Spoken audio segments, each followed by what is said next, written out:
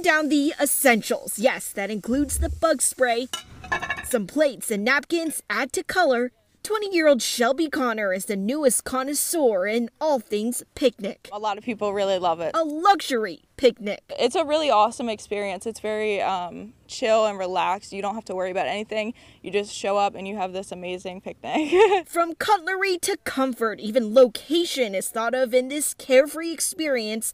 Perfect for two, and yes, there is also a view. And Connor says that the luxury picnics can be as intimate as a two-person dining experience and can expand up to 8 people for photo shoots and to team-building experiences. The only thing you'll need to bring is your own food.